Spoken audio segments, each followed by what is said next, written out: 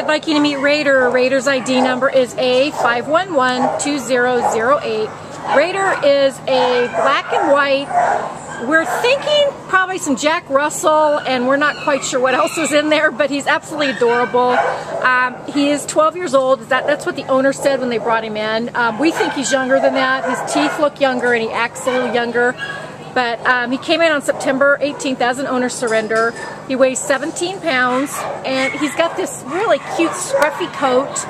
And I don't know if we can see it through the camera, but he has a cute little underbite. So, yep, there we go. But he's just been chilling in Joni's lap. He's very calm, very gentle.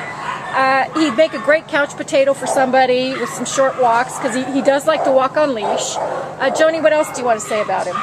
I don't know. He's pretty content right here. Yeah, that's what he wants. He's chilling. He's just chilling. He said, though, he's probably house trained. He showed signs of being house trained. He's got kennel mates. He does really well with kennel mates.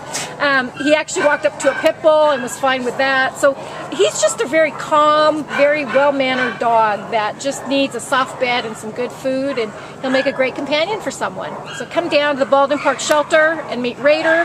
ID number A5112008. Goodbye, Raider.